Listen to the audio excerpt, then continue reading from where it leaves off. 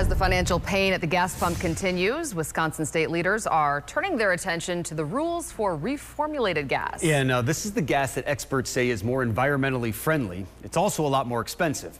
Could consumers get some quick relief if RFG gas rules are changed? CBS 58's Yukari Nakayama reports. 110.30, $110.30. As gas prices continue to skyrocket, some gas stations even hitting over $5. Consumers are faced with a bigger bill, one they've never seen before at the pump. You've never spent that much at a pump? No.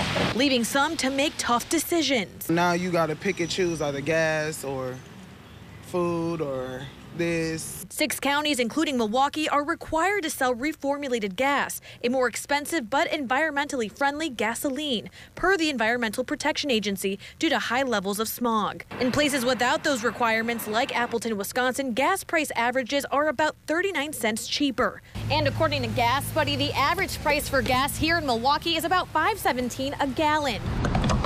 Wisconsin lawmakers are attempting to cut the cost at the pump.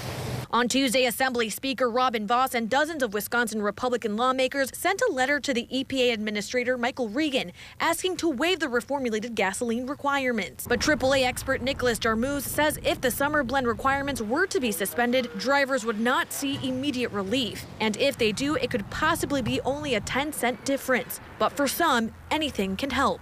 Whatever is best for my pocket at this point. In the meantime, drivers say they'll have to minimize their time on the road.